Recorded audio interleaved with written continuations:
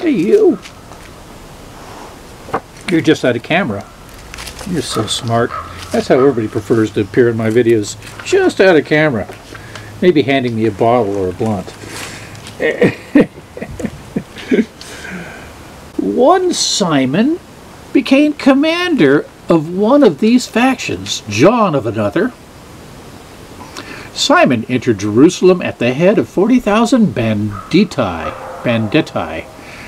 A third faction rose, and discord blazed with terrific fury.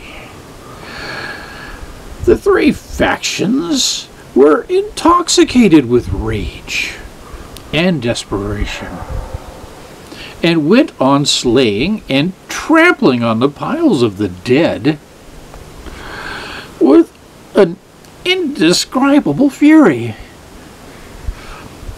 People coming to the temple to worship were murdered, both natives and foreigners.